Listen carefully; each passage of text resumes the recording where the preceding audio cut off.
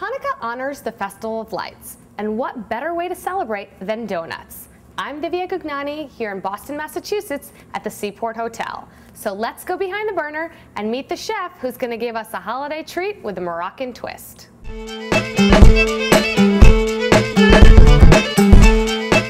So I'm here with Executive Chef Rachel Klein. Rachel, it's Hanukkah. What are we having? We're making Moroccan donuts with rosewater and cardamom and toasted almonds.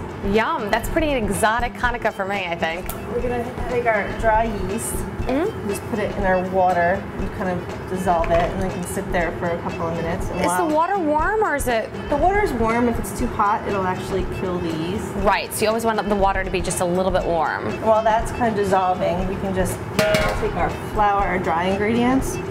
This is sifted AP flour. And what makes it AP flour? It's all-purpose. There we go. And then we've got our sugar. Just regular white sugar? Regular sugar and our kosher salt. So this flour has been sifted, and I like sifted flour for baking because it takes all the lumps out and makes it nice and you get that fluffy. nice consistency. So we've got all our dry ingredients together, and our yeast is pretty much dissolved. We basically want to add both together and just stir it just a little bit. So this is perfect. Okay. I'm just gonna throw it down here on a lightly floured surface. Right, because you don't want it to stick, so you got the flour on there.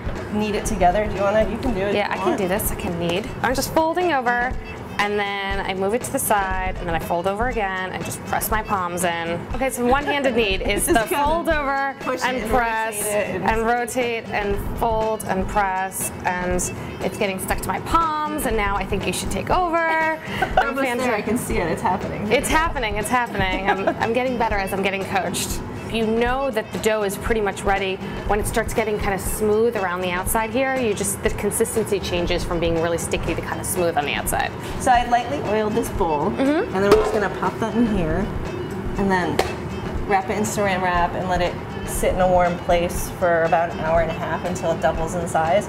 Because you want it to rise. Yeah. And that, it's a really important tip to have the bowl be a little bit oiled because you don't want the dough to stick to it. Yeah. And the saran wrap, really important also. It kind of locks in the moisture. Absolutely.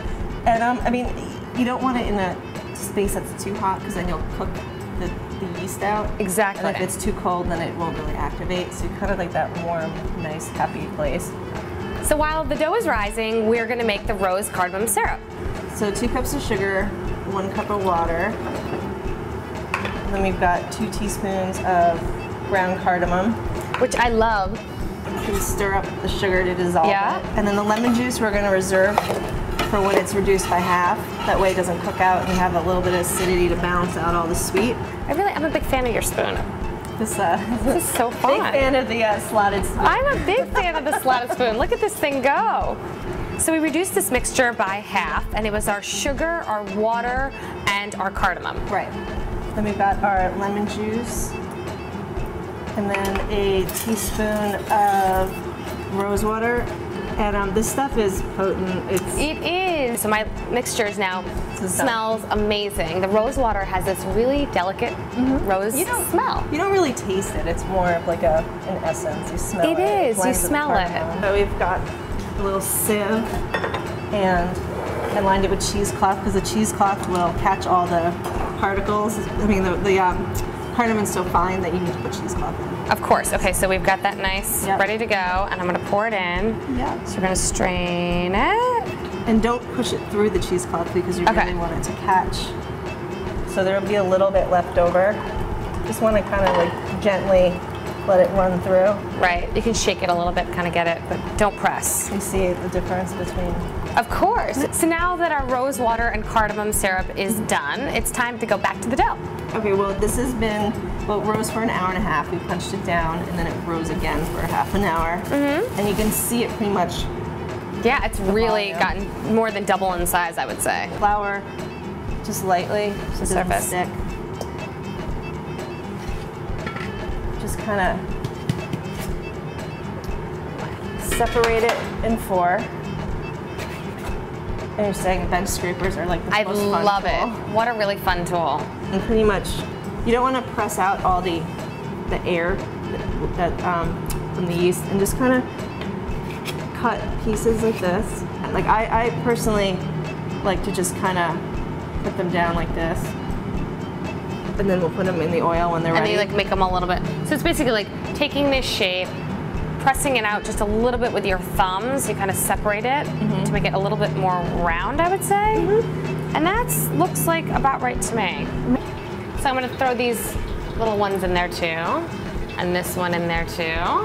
Just gotta be really careful. You wanna put it away from you so it kind of splashes that way, not onto your body.